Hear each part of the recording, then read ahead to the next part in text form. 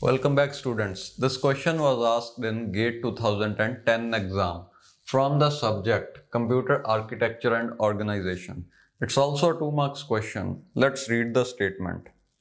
A 5-stage pipeline processor has instruction fetch, instruction decode, operand fetch, perform operation, and write operand stages. The IF, ID, OF, WO stages take 1 clock cycle each for any instruction. The perform operation stage takes 1 clock cycle for add and sub instruction, 3 clock cycles for multiply instruction, and 6 clock cycles for divide instruction respectively. Operand forwarding is used in the pipeline. What is the number of clock cycles needed to execute the following sequence of instructions? Just have a look at this program. They have also mentioned the meaning of each and every instruction. Then you can also see these 4 options. Okay, so you have been given this program that is to be executed on this pipeline, and you are required to calculate the number of clock cycles considering that operand forwarding is used. Now we'll be solving this question with 2 methods.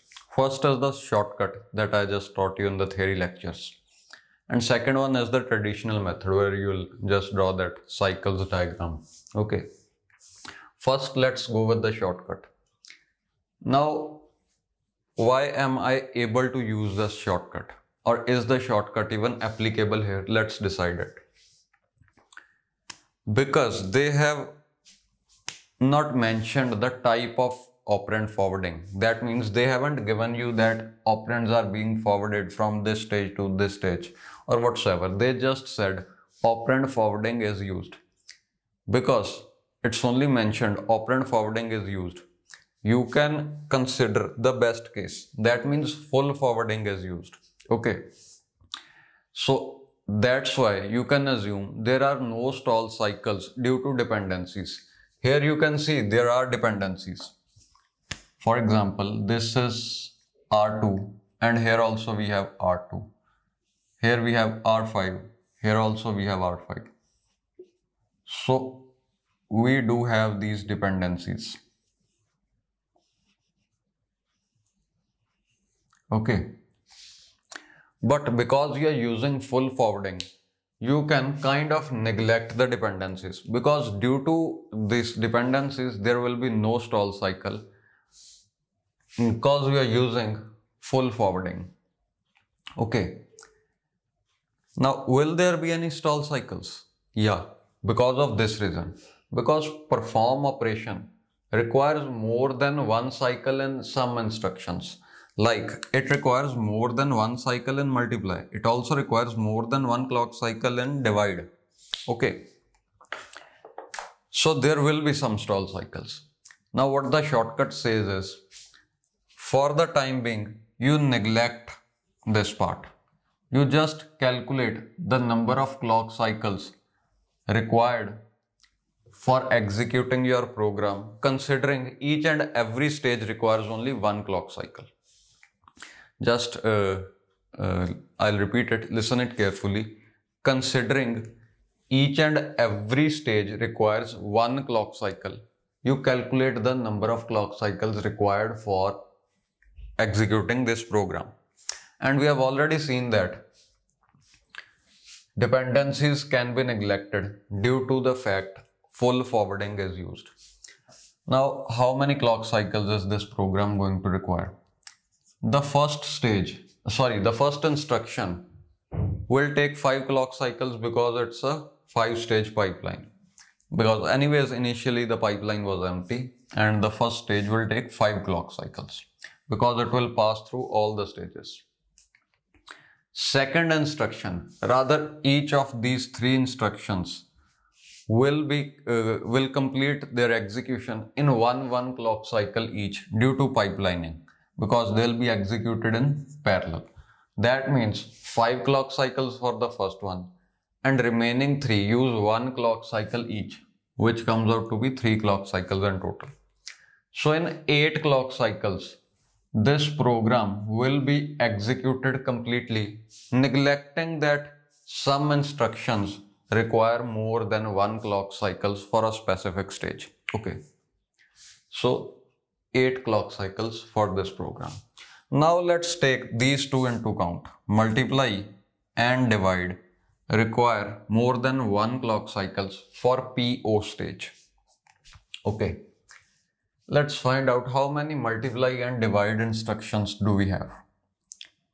I1 and I2, this one and this one. Okay, now we just assumed, while calculating it, we assumed that each and every stage requires one clock cycle. That means out of these three, we have already considered PO requires one clock cycle. How many extra clock cycles do we need to give to this stage? 2, because we have already considered it needs one. This one is taken care of by adding 2.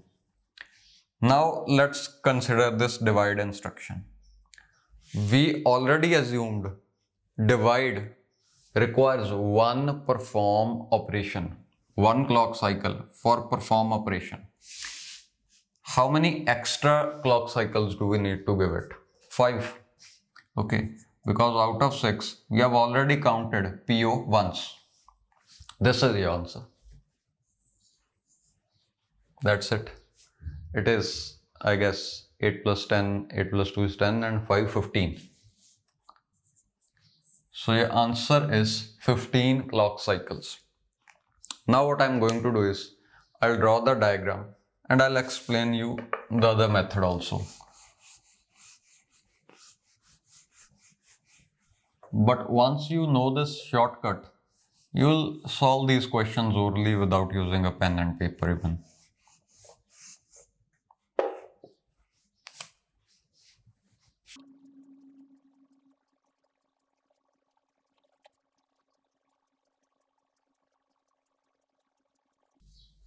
Okay, so let's try to execute this multiply instruction, which is I1. It will be fetched in the first clock cycle, then decoded, then operand fetch.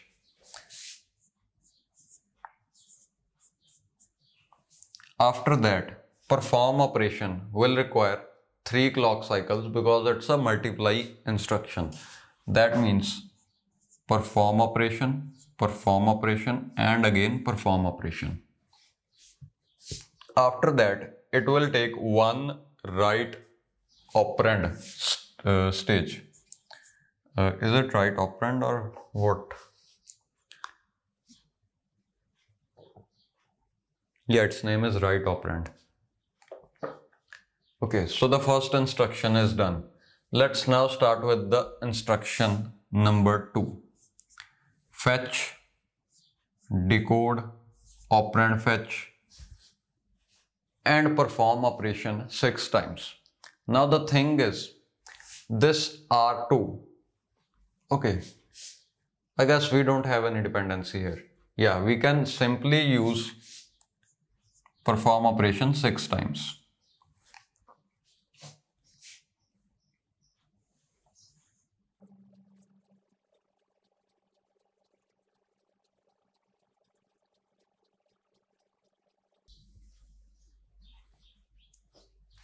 So because there is no dependency between I1 and I2, that means I2 is not using the value which is generated by I1. So we can simply say there is no forwarding between these two, and because I2 requires 6 clock cycles of perform operation stage, it will be starting from this clock cycle only, because in the previous 2 clock cycles, PO is being used by I1 stage. Okay.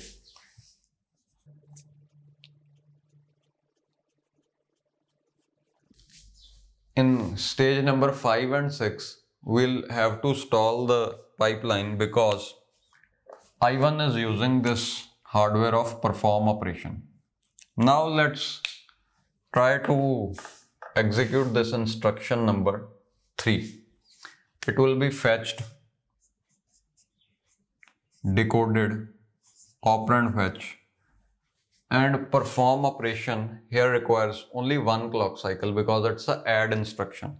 But PO hardware is not free until this point. Okay, so PO can be used only here. Moreover, this value R5 is actually generated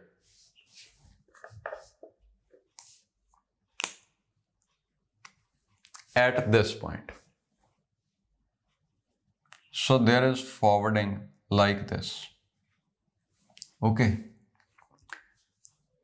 The instruction number 2 will generate this value R5 by dividing these two, and divide means ALU operation or this stage perform operation. Only after 6 stages this division will be completed, and only after 6 stages this value R5 will be available for forwarding. So this is how the operand gets forwarded.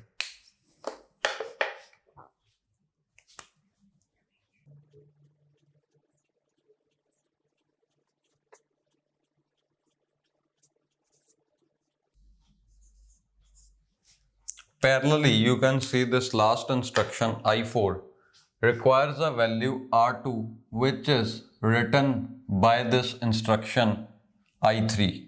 Okay, so this one is instruction I3 and the value R2 is generated in this perform operation stage. Okay, R2 is generated here and it's forwarded to the perform operation stage of next instruction. Okay. And let's count how many clock cycles are these. 13, 14, 15. So your answer is 15. Actually, we have already seen that the answer is 15. Now you see,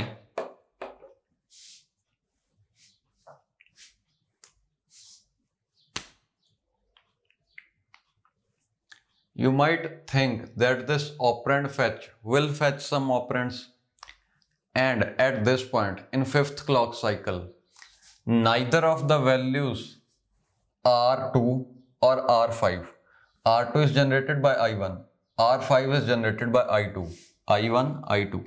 Neither of these values R2 and R5 are available to this stage operand fetch. So it's going to fetch the old values or the stale values. Yeah, that's true. But these values will be overwritten by operand forwarding hardware. Actually, whenever you implement operand forwarding, you will either neglect this stage or will take care of overwriting the old values. Okay. And you need not worry about this forwarding because anyways there's a lot of time or lot of gap or lot of cycles between these two stages. So this will also be forwarded. The only thing you need to worry is this forwarding, just for solving the question I'm saying. Okay. And this stage can be placed anywhere. It might be here or anywhere in these empty clock cycles. Okay. And what else am I missing? Yeah, that's it. So these stall cycles, they're actually added because perform operation hardware is busy. It's not added due to operand forwarding. They're added due to the fact that perform operation hardware is busy here. Here also you see these stall cycles are added because of the fact that hardware is busy. These are not added due to the fact that there is some dependency. Dependencies do not create stall cycles when full forwarding is used. In most of the cases, dependency cannot create stall cycles given that hardware is capable of forwarding operand from any stage to any stage. Okay, so your answer is 15. Okay, so one thing that I need to mention is this OF stage. Many people argue it will be placed here, or a few people even say it will be placed here, but I think that doesn't matter at all.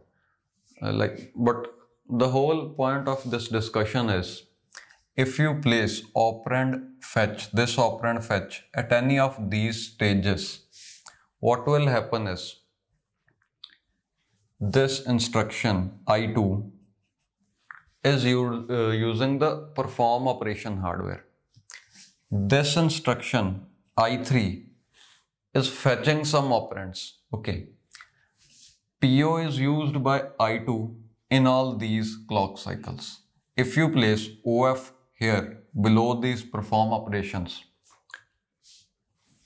I3 instruction will fetch its operands, and you very well know that the operands that are fetched will be written into the buffers of PO stage. Okay, the buffers just before the PO stage.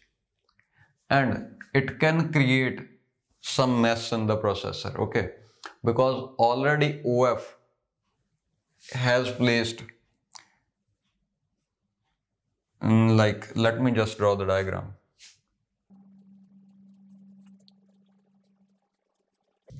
Say these are the 5 stages and these circular ones are the buffers. Now, even placing this OF here is not actually correct. You cannot place OF here because what's happening is, I2 is fetching some operands. This OF is the 3rd stage. So this is OF. I2 is using this hardware to fetch some operand and is placing here, so that PO stage uses it. And if you place operand fetch of 3rd instruction here, what is going to happen is, the 3rd instruction will again use this hardware to overwrite this buffer. Okay. And still, if you place OF here, whatever value I2 has fetched will be overwritten by whatever value I3 has fetched, and PO, this one stage, is not aware that I3 has overwritten the buffer already. Okay, so just to conclude it, you might even place OF here or even place OF here. That means in the last cycle of perform operation of I2. I don't wish to complicate things too much by going into a lot of details, but hardware will take care of everything. Even if you place it here, hardware is going to take care of everything. Just don't worry. What I suggest you is, you neglect this OF stage in such cases. Simple. Here also, you neglect this OF stage. Okay. But if still you want to go into a bit more details, if you understood this question, just skip the video. If you want to go into details, let me explain you.